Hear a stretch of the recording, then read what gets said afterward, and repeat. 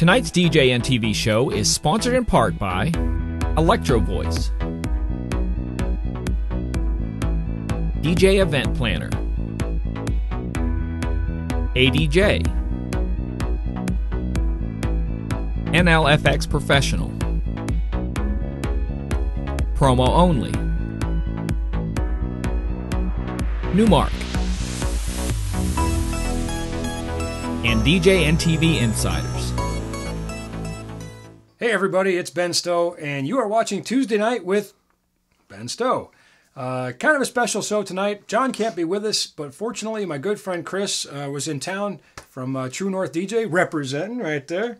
And he was going to join us tonight anyway, and as I said, John unfortunately couldn't be with us tonight, so we are running around unsupervised, unchaperoned. Yeah, we could have a little fun with this. I guess, but it's not a live show, so I guess John will edit if we have too much fun.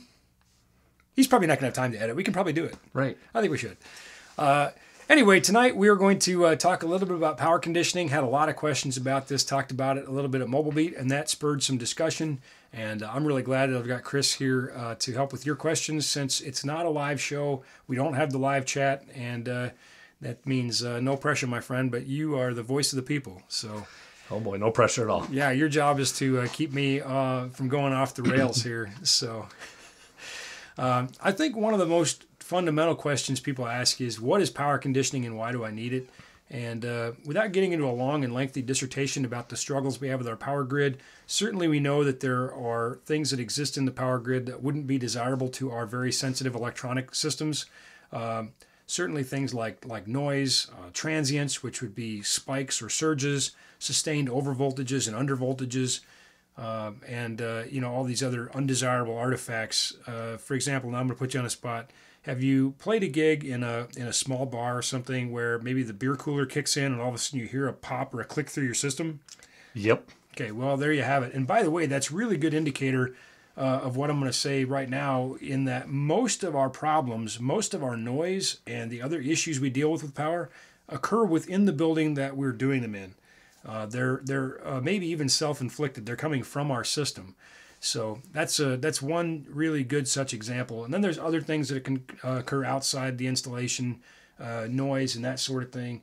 And I think by and large, if I was to ask you, what does a power conditioner look like? You're going to tell me it's a black box with outlets on it, right? Yep, pretty much. And it's pretty difficult to understand what's inside of them unless you take them apart, which I'm totally good if you want to go take power conditioners apart. I sort of encourage people to do things on their own and go out and do their own experiments and take ownership of the science. The science doesn't belong just to us. You have the opportunity to do these things on your own and take that knowledge and share it with us, please. Be better as a community. But I'm going to do that for you tonight. We're going to take some power conditioners apart, and we're going to take a look at what some of these circuits do and don't do, and we're going to do a little noise testing. So are you up for that? I am totally up for it. That's good, because I locked the door. You're stuck now. So. Oh boy. You're in it for the long haul, buddy. One of the first examples of power conditioning that I think some people might think of is your basic power strip. All right, and these they'll tell you that they're surge strips, or they have some level of power conditioning in them. I'm trying to think of it. My mom said, if you don't have anything nice to say, don't say anything at all. So I'm trying to think of something to say. Let's just open one. I've already done that, in fact. Let's just take one I've opened. So here we have our power strip, our sacrificial power strip, and we're going to take a look inside this thing. And here's what we've got. And Chris, if you would you basically tell us what we've got in here? You've got some power wires coming into it, Mm-hmm. and looks like a metal strip that goes up here to feed the outlets. Yep. That's about it. That's it. And a switch. And a switch, yeah. There is, which also acts as a circuit breaker, but there is no power conditioning whatsoever in this. It is doing nothing to improve the quality of the power as it's being delivered. And I think, to me, that would be the definition of a power conditioner, is it does something that improves the power or changes the power, hopefully for the better, before we utilize it. And that could be done in a variety of ways. It could be surge suppression, could be noise elimination. Maybe it's a transient where there's a device called an MOV, a metal oxide varistor, that basically is a sacrificial device. It typically we find these between hot and neutral and hot and ground, and then sometimes neutral and ground as well to sort of deal with any over voltages. And basically how an MOV works is when enough voltage gets to the MOV, it allows this voltage across the MOV and shunts it down to ground, and it blows itself up in the process. You know, I don't want to put you in the spot, Chris. Yes, I do, actually. I don't mind. That's why I'm here. Yeah. So I don't know if you're much of an electrician or if you know much about electricity. So I don't mean to put you on the spot, but I know how to get shocked by it. Oh, good. That's what I wanted to. Yeah, that's what I wanted to cover. So. I know what not to do. Okay, so in the list of what not to do would be touching the white wire to the black wire be on the list of what not to do? Yeah, I would say so. What would happen if we did that? Sparks and all kinds of good stuff. Yeah, whammo, right? Yeah. And probably feel a little sting, you know. Especially if you're the one that's connecting them, yeah. Well, that's what the MOV basically does intentionally, is it shunts that power away from the line conductor, which is the black conductor, to either ground or the line or the neutral conductor. And because the sparks and all that, basically that MOV blows up in the process and it dies. And hopefully it does so fast enough to protect the equipment connected downstream. But this doesn't even have MOVs. Mm-hmm. So let's look at another basic power conditioner that does. And we're not going to do the name game here. We're just going to show you. This is another typical kind of a black box power conditioner, right? And we're going to take a look at what's inside here. Okay, and we'll show the people. And basically, if we were to describe what's in here, the answer would probably again be... wires. Yeah, and... switch, plugins. And not much. Not much. Mostly an empty box. This one does have this little blue disc here, which we see... maybe you can you see? Connected between our line and our neutral, and that is our MOV. That's our metal oxide varistor. That is what will blow up and break that circuit and hopefully protect our gear and probably trip our breaker in the process as well. And then we have a small noise choke in here as well. And so this does...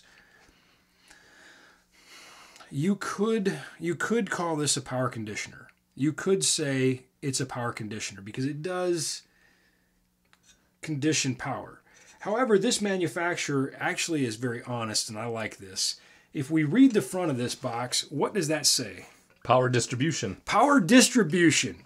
So the manufacturer is acknowledging and being honest about saying this really isn't a power conditioner. It's a power distributor, meaning it takes the power in and distributes it out.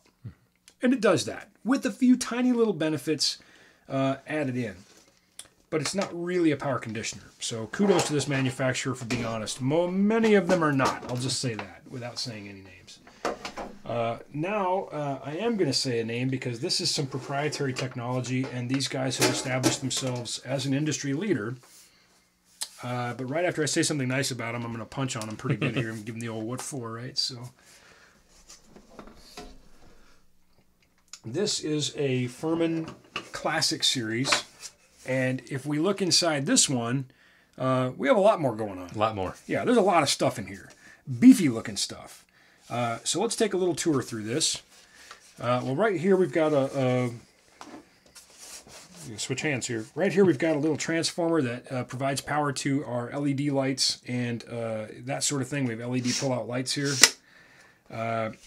We've got a convenience outlet on the front and that sort of thing. We've got a little light socket on the back here, which is also fed by that transformer. But then here we have this really beefy, meaty conditioning circuit. And this you can see is doing a far better job, or I guess you just have to trust me. It does a far better job. No, you don't. I'm going to prove it to you. I'm going to show you. Of actually conditioning our power. We can see that it's not just an MOV that's sacrificial. This is a non-sacrificial device. It will deal with those transients and overvoltages without dying in the process, and it will protect our connected gear. In fact, this one here has a protection OK light, and it also has an extreme voltage light. And I've had a lot of customers that have run into this, particularly with generators, where something comes loose in the generator, and now all of a sudden we have a voltage that far exceeds what we want for our gear. And it will shut down, protect the gear, and illuminate that light. So you're not just wondering why your gear doesn't work. It says, hey man, you got a problem here. You might want to check it out. And there are other models that have meters and things in the front here too. This one does not. So right off the get-go, we can see that there's a substantial difference in the hardware that's contained in here. And then we're going to test it in a minute to see if it makes any real difference, which I fully expect it will, or I wouldn't have done the test. So truth in advertising, right? Absolutely. I do want to point this out too, because this little gizmo I really dig. And I'm not trying to turn this into a Furman infomercial, but they just make some really great stuff. This is a little 2-outlet version that works really well for putting in by maybe a DJ controller, some of these smaller coffins. You don't have rack mount space and that sort of thing. And we'll notice if we look at these, they have exactly the same protection circuit. It is exactly the same protection in both of these. So that's a pretty cool deal. So power conditioning should eliminate noise, protect us against sustained overvoltages, and protect us against transients or spikes. Any questions so far for the people, Chris? I don't think so off the top of my head yet. All right, I'll keep going. Let's get out our little lie detector test. With apologies to Maury, I may quote him at least once in this. And I'm going to plug into the power in our little studio here. By the way, we're hanging out at a studio at the NLFX HQ, so having a little fun there. We'll see how good the power is in our building. So I'm going to just plug into this outlet down here.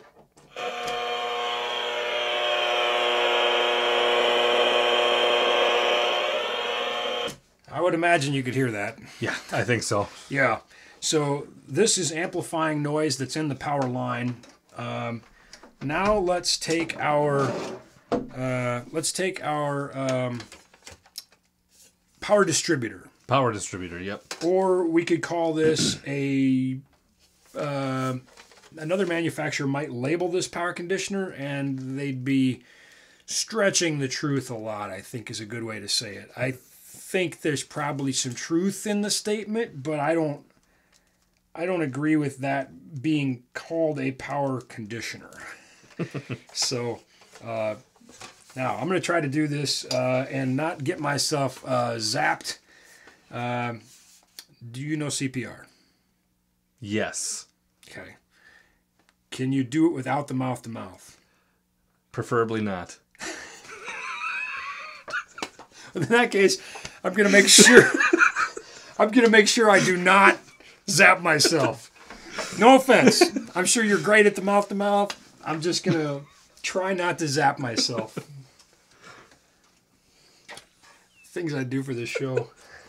All right, we're going live here, so plugging it in. Okay. Device is in, the power switch is on. Now I'm going to plug in my tester. Would you hold that up for everybody? And let's see if we have any difference here. Actually, not too bad. No. Actually, not too shabby. About a reduction of 30 here. Mm-hmm. Now, one thing that I should point out is we're running other power conditioners in this studio, and that actually does affect the rest of the things in here. I noticed that the other day, working on something different. So let's get this up to about. Let's go to about 100 like it says, and then let's see what kind of measured difference we get. Okay.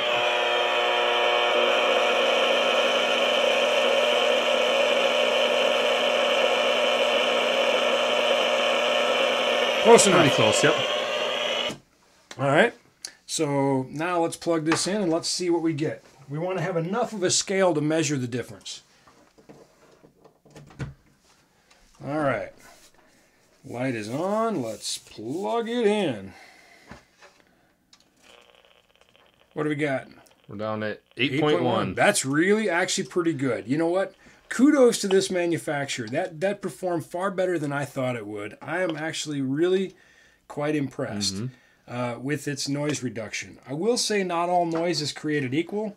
And certainly we know this isn't going to handle spikes and surges as well as the others. So let's see what the difference is, if any, with the Furman here. I'm kind of curious, but I'm really impressed. Honestly, for a company that doesn't call itself a power conditioner, did a pretty good job of reducing that noise. I'm impressed. Just for fun, let's try this guy, shall we?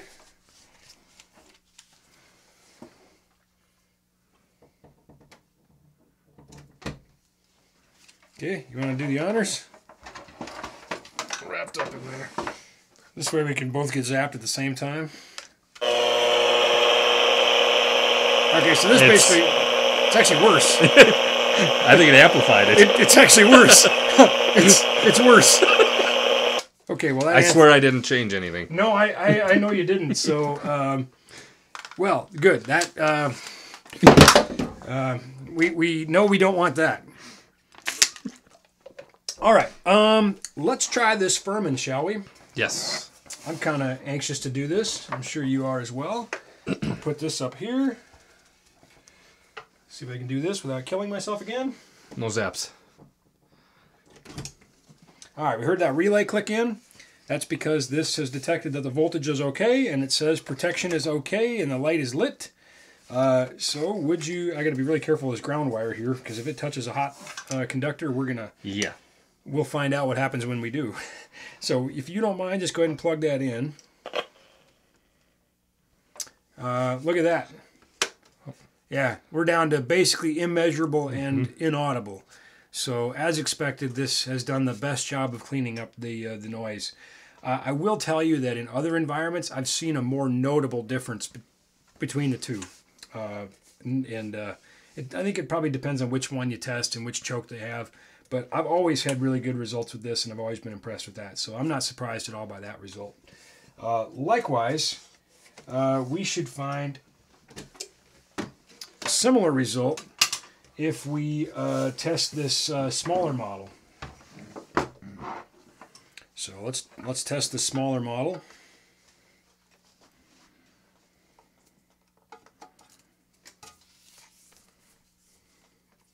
I'm going to go ahead and plug this in. And again, do my best to not get lit up. You hear that relay click again, and we see the protection OK light is on. And go ahead and plug in here. And exactly almost the exact same. Yeah, yep. Which makes sense because it has exactly the same protection circuitry inside. It is exactly the same power conditioner. Just a different size chassis and has less outlets, and this one, of course, doesn't have any lights on the front. Now, one of the questions people ask me all the time is, if I have something like this, could I use something like the little white surge suppressor that we sent flying? That's what I was just going to ask. I guess I'm going to have to go get it. Let me... Oh, what a guy. I'll get it for you. Thank you. I need to do something. And meanwhile, while you do that, I'll plug this back in. So now, if we plug the... I'm going to try to hold this up so people can see. If you want to go ahead and plug that into the front of this... I'm not too concerned. Can't shake this guy. Nerves of steel. So now, if we plug that into here, you'll notice that it did indeed condition that power. So people say all the time, can I use the little box and connect another power conditioner into it and still achieve the power conditioning? And the answer is an obvious yes. Now, just to prove that there's no trickery, let's just go ahead and unplug this. And let's go ahead and plug this right back into the wall. Right down here. You know, if I was smart, I would have put an extension cord from the wall to the bench. We would have wanted to test that too. Yeah. So, there you have it. Back up. Yeah. Right back to where it was. Again, actually a higher value than direct to the wall. Yep. So, there you have the measured differences. You can see there's very clear internal differences. That gives you the ability to be a smarter, wiser consumer and shop a little more smartly with your hard-earned money. And maybe that gives us some questions. So one question that I would have is, which unit would you, or what exactly would you want to make sure you plug into something like this? That's a great question. Say on a mobile DJ side. That's a really good question. I think a lot of people ask, should I plug in my speakers? Should I plug in my amplifiers? People are often concerned with, will it hurt my amplifier? I've been told I shouldn't do it. I don't agree with that. You certainly could plug in your amplifier. You're not going to hurt it. And a good power conditioner, particularly like this Classic Series, is going to keep up with those power demands for most modern DJ-powered speakers and that sort of thing. But I don't think they're necessary. I would be a lot more concerned about things like my controller, my mixer, my wireless microphone, things that are operating on very, very tiny amounts of current, things that are operating with these very small printed circuit boards, and they're a lot more vulnerable to noise and certainly to transients. But again, that doesn't mean I wouldn't put my speakers on it, powered speakers or amplifiers as it were, but that would be a secondary consideration. I probably would not. A follow-up question to that is, or a follow-up answer to the question you haven't yet asked, so I'll plant the question here. I'm going to put words in your mouth. All right. Is when people get hum, and will these eliminate hum? And the answer is probably not, because that's probably caused by grounding or a ground loop within the system, which these do not address. And that's a much more complicated thing. But you know what? Actually, I realized I have answers right around the corner, so I'll go get that in a second. You'll just have to entertain people, do a little, song and dance. Oh, sure. But maybe to solve that problem, I would then connect my powered speakers into that same Furman so that all of my devices have the same ground potential. So that might be a reason to do that, to run extension cords out to the speakers so everything's coming from the same power source with the same ground potential. So I'm going to run real quick and grab those other devices I just remembered that I have here, which is pretty awesome. And you're on the spot. I guess so.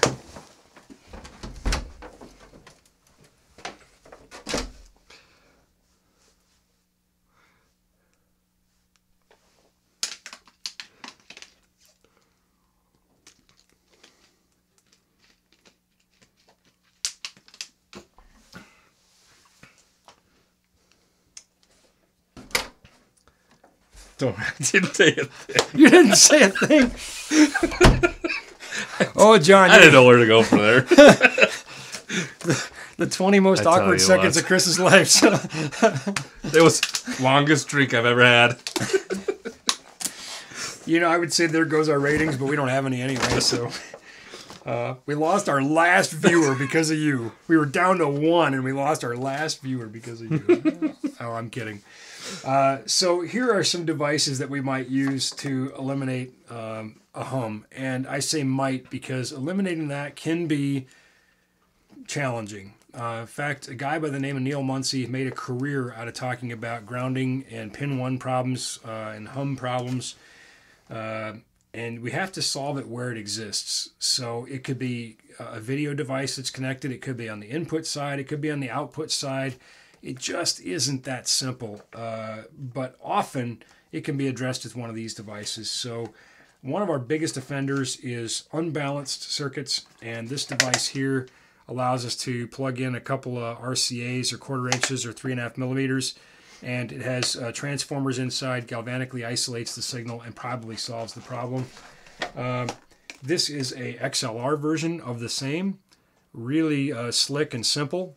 And by the way, all of these are, well, obviously available from Mental Effects because I just stole them from our showroom. So, I wonder, when the showroom people come in tomorrow and they see the mess we've made, and hopefully they don't see our corpses laying on the floor from these experiments, they're going to, what in the world happened in here last night? I don't think I'll be allowed back. You know what? You're going to blame it on me. I already No, figured that. absolutely not. I don't know what I'll do, but I'll use the bully pulpit. You're always welcome here, my friend. You can come anytime. And this is They'll just be mad at you. Yeah, that. So what else is new? Another day at NLFX. This device here is very much the same, but it has 2 XLRs. Actually, we'll just pull it right out of the package, and I will clean up my mess before the show when people get in tomorrow. I promise. Would you trust this face? It was rhetorical. You don't need to answer that. Don't worry, I won't. Okay. So this device here, again, just 2 XLRs. It does have some cool features like a polarity invert, which could be handy if we've got a cable that's wired backwards or we want to do some fun things. We also have a ground lift switch, which is nice, can help us eliminate hum. So there's a 2-channel XLR version as opposed to the 1-channel XLR version. So what other questions do you have? What would be some pricing points on these? Roughly. Better than I can say on this show. All right. So I can say that a good power conditioner can be had for less than $200. Okay. A really good power conditioner can be had for less than $200. I just can't say how much less. Okay. You should call me or message me. So another question. So you have these, these larger size, and then you have this 2-plug. Mm-hmm. What would you recommend? And is there a real difference if somebody goes from, if they have a rack that they can either mount in, or if they just want to run this small little box with the 2 and then run our little trusty friend here, what would be recommended? Well, this is coming. And John's not here to groan when I say it, but it depends. If you have the rack space, I think it's obviously nice to have the rack unit. And again, there are some more utility features that can be had for this. The rear rack light can be handy. The rack lights in front can be handy. Of course, off camera, they can't see the PL Plus that's powering this, setup in here. It's kind of nice that I can look over and I've got my voltage display. Now I've got my amperage draw. There's various features available there. But if space is a consideration, then I guess I'd say the little one. I think it depends. Okay. Again, the conditioning value is the same, so It really depends on what's going to be easier for the person who's using it. Perfect. Got any more questions for me? Put you on the spot. I know. Anything else we want to plug that little meter into and see what happens? we haven't been zapped yet. And I haven't been zapped. We haven't done the job yet. What's the worst that could happen? You'd be here tomorrow? On the floor. On the floor. I'd be long gone. This is true friendship right here. This is what friends are for. He's going to tiptoe out the door and I was never here. What would be a sign if you've been using this for a little bit and you may have to replace it? What would be a sign to look for? Well, I would say typically these things are pretty solid over a long period of time. But if you start experiencing noise degradation, that's another problem with the ones that use MOVs is they actually can create leakage to ground, which can eventually damage circuits over time. You can actually damage the equipment you're trying to protect. But I don't know if I could tell you exactly what you're going to see first as a problem. I don't know if I could say that. Okay. So here's another question. I guess that's a good sign. They don't go bad too often. So that's true. So on one of these rack mountable ones where you actually have many options of plugging things in, how many things besides the space that you have, how much could you actually run off of one of these? That's a really good question. Safe? So there's 2 answers to that. One, of course, is the number of receptacles available to you. For example, this one has 9. I believe this one also has 9. And, of course, the little one has 2. But we looked at, using a power strip for that to give us a little bit more in our rack. Probably somewhere a fire marshal is smacking themselves in the head when I say that. But from a protection standpoint, of course, we can see the protection is carried downstream. The biggest issue here is amperage. This model, for example, here, the full rack mount unit is capable of delivering 15 amps, which is 1,800 watts at 120 volts. And, of course, Ohm's law tells us that changes a little bit. So 15 amps is our max on that. the little one, even though it has the same conditioning circuit, due to a few construction things and more UL's certification, because these are UL listed devices, it's only rated for 10 amps. So it only has a 10 amp breaker in it, and that one, of course, be rated at 1200 watts. But there are 20 amp devices as well. Something we have to be a little bit careful of when we think about that, though, is this is a 15 amp plug, and a 20 amp plug will have one of these at a horizontal. So it may not fit in a standard 15 amp receptacle. In fact, it's designed not to fit on purpose. So you don't plug 20 amp devices into 15 amp receptacles. So if you order one of these as a 20 amp version, be prepared for the fact that it's going to come with a 20 amp plug, because it is then at that point a 20 amp appliance. But with a 20 amp version, of course, then you would have 2400 watts available to you. And now we can get into some of the minutia, and I don't really want to, where we talk about derating, circuit breakers, 80%, 70% for heat and this and that. So just for simple math, let's just stick with 15 amps is 15 amps and 20 amps is 20 amps. Okay. There's nothing ever simple with me, right? No, never. It just went like this. Well, you can just keep adding stuff until, my mom did this at, holidays are great and everybody's, gets together, the family and cooking and all that. And my mom has a hard time, and I love my mom, she's my mom, right? But mom has a hard time understanding why you can't run 13 crock pots, a coffee maker, and a microwave off of one circuit, and I mean, this doesn't take an engineering degree. I walk in the house and I'm like, well, there's your problem right there. She's like, I know there's something wrong with this breaker. It keeps tripping. I'm like, no, there's nothing wrong with the breaker. Something wrong with the cook, But anyway, I just usually stealthily move a few cables to a different circuit and let her think it's a great mystery, I guess. Any last questions here? I think I'm about ready to wrap up. No, I don't think so. Nothing off the top of my head anyways. Okay. Well, so would you recommend as a must for a mobile DJ or is it by choice, or what would you recommend for something like this? Well, it's always by choice, but I think so. I'm a fan of having some form of power conditioning. Our equipment is getting more and more efficient, which means it's operating on less and less power. And the circuit boards are getting smaller and smaller, and the space between components is getting smaller and smaller. So I think when you look at the value of what we connect to these things and the importance of them working throughout the night, it's a small price to pay. I think, again, we're talking between $100 and $200. And we can't talk about exactly where in that range, but it's a really small price to pay to not only protect more valuable equipment, but also to protect the night, particularly with the non-sacrificial devices. Devices, like the one that we looked at, the bigger protection circuitry inside that are going to take that hit and continue to operate through transients and that sort of thing. But it's always a choice. I would have one. I would have one. And I do, so... And I think that's probably the answer I'll go with. All right. I think that'll work. I'd like to say it's mandatory, but it's not, like a lot of things. That being said, viewers, if you have questions, if I didn't answer your question, or if I've given you more questions, which hopefully I have, and I've challenged you to think and want to explore deeper into this, do feel free to comment me and message me. A little disclaimer here. Please, again, while I encourage you to take the knowledge for yourself and to do your own experiments and do your own tests, please do so safely. The Minnesota Department of Labor and Industry has given me an electrical license because I've passed some tests and have continued to keep up on continuing education, and I understand how electrical circuits work, and it is not advisable to be working around live open parts like this. So I urge extreme caution.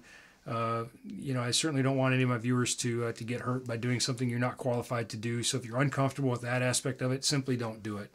I don't mind sacrificing myself, and as much as I joke about having Chris to rescue me, I'm pretty careful and. Thankfully. Yes, and I'm I want you to be safe too. Obviously I know a lot of you personally, and I appreciate that you watch, and I would certainly feel very, very bad if one of you did something and got injured. So don't, as they say on TV, don't try this at home. That being said, Chris, I really appreciate you coming over. It was I appreciate you having me. So Worked out really good. Could you imagine? I mean, obviously, you and I were out to dinner when we found out that John wasn't able to do the show tonight, and certainly hope everything works out that he's got going on right now. But boy, what a boring monologue this would have been. Me just staring at the camera and the poor viewers stuck with the product of that. So yeah, many thanks. Glad I could help you out. Well, you helped them out more than anything. You know, they had something else to look at besides me for a little bit. So. Yeah, definitely. With that, viewers, thanks so much for watching. Any last words, Chris? Thank you, guys, and go to him if you got any questions about this. He's your guy. Oh, thanks, Chris. Appreciate it a bunch, and I'll see you in the next DJ Hangout. Sounds good. See you guys later. Bye-bye.